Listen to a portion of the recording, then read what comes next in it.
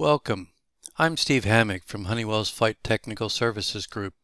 Today we're going to take a peek into the 3D volumetric buffer of Honeywell's RDR-4000 and RDR-7000 IntuVue weather radar systems. We'll start with a quick review of what information goes into the buffer. But first, what is a buffer? A buffer is just a storage area for information.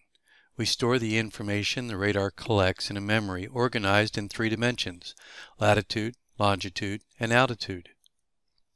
For each location in the 3D buffer, we store associated information like range, reflectivity, turbulence, and if the returns came from weather or ground. The system automatically and continuously scans and collects weather and ground returns from the nose of the aircraft out to 320 nautical miles and from the ground to 60,000 feet. For scans above the freezing level, the system automatically increases the gain to make less reflective frozen storm tops more visible. The scanned information is stored in the 3D volumetric buffer and is continuously updated and compensated for aircraft movement. The data is also corrected for the Earth's curvature, so the altitudes displayed by the system are true MSL altitudes. If left uncorrected, the effect of the Earth's curvature can be quite significant.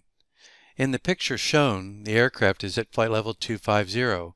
However, because of the Earth's curvature, the center of the beam is above 27,000 feet at 60 nautical miles, almost 37,000 feet at 120 nautical miles, and 44,000 feet at 150 nautical miles. The automatic scanning stores all the weather and ground return information in the 3D buffer memory. The system also contains an internal worldwide terrain database that is a version of our EGPWS database, but without airports, runways, and obstacles. Because the system uses only the terrain information, regularly scheduled updates are not required. The terrain database allows the radar to distinguish between weather and ground returns. We can then display only weather information in the weather mode and only ground returns in the ground map mode. In the ground map mode, the ground returns are provided by the radar returns and not the internal terrain database. This allows for an independent verification of position. Other information put into the 3D buffer includes enhanced turbulence data. Turbulence data is provided out to 40 or 60 nautical miles for any range selection depending on the system. The new enhanced turbulence detection provides more sensitive and accurate turbulence information with fewer false alerts and improved correlation to predicted aircraft G-forces. It is up to 12 times more sensitive than current systems. We now have a complete picture of the environment ahead of the aircraft and can analyze the information in the buffer to detect wind shear, turbulence, provide cell growth, movement, and attenuation information, and to predict areas containing hail and lightning. Since there is no tilt control, the pilot is not using the control panel to control the radar, but rather using it to request information from the 3D buffer. This is what allows our system to provide pilots with independent selections of range, mode, gain, and altitude slices. This information can be presented in many ways, including comparing the buffer data to the aircraft's flight path and displaying the weather on the flight path in solid colors as shown here, and weather outside of the flight path displayed in a hash pattern as shown here. The pilot can also extract Earth curvature corrected altitude slices from the buffer and display them. Here we have the same storm cell with slices extracted at 12,000 feet and 22,000 feet.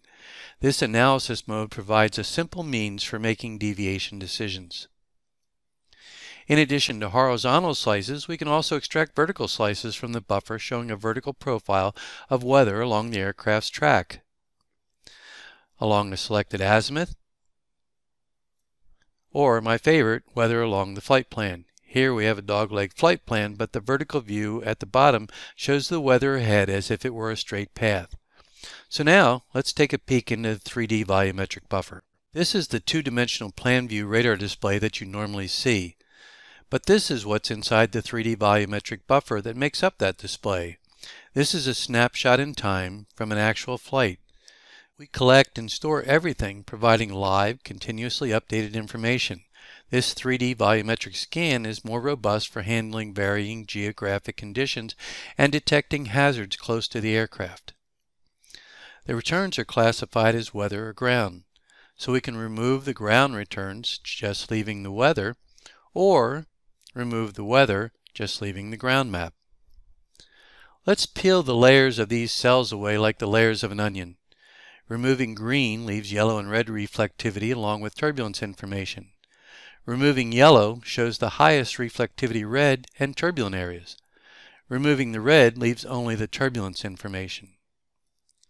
The turbulence threshold is set for moderate turbulence, but the actual values are stored in the buffer, so we can set the threshold for lower turbulence values, or increase the threshold to show stronger turbulence. You can see here we are heading very close to an area of strong turbulence. You can't peel away the layers like this, but you still have some very powerful tools available for making deviation decisions. Let's put all the colors back so we can look at constant altitude slices. These have been corrected for the Earth's curvature, and that's why we call them constant altitude slices. Looking at the 3D view, we can see three areas with higher tops. This mode provides an easy analysis mode for making deviation decisions, allowing you to look at cell heights and how much moisture is carried aloft. We start out at our current aircraft altitude of 21,000 feet. Going up, we see that most of the reflectivity is gone by 30,000 feet, and we're left with three taller cells. The first one disappears by 34,000 feet, the second by 42,000 feet, and the third by 46,000 feet. On some installations, you can turn turbulence on and off while looking at altitude slices, providing more information for your analysis. Now we'll go back to the 3D view for just a moment before looking at a vertical view.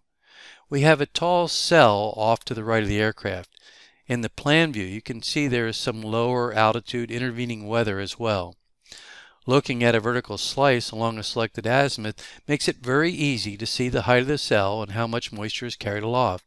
As we saw from the altitude slices, this cell is carrying yellow reflectivity up to 45,000 feet. You may have noticed that the buffer is actually larger than the displayed area and even goes behind the aircraft.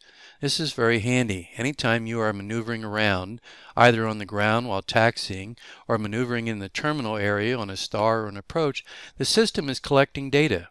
So when you make a turn, the system already has data and can display it immediately. Older data behind the aircraft that is no longer being updated times out and gets removed from the buffer. Another thing you can see is the amount of data we have in the 3D buffer that we can analyze to detect wind shear, attenuation, cell tops and trends, and to predict hail and lightning. The buffer also provides independent pilot and co-pilot selections of range, mode, gain, altitude slices, and vertical slices because the pilot is not controlling the radar with the control panel, but using it to select the desired information from the 3D buffer. In future Flight Technical Services quick topic videos, we'll look at using the system to analyze weather and make deviation decisions.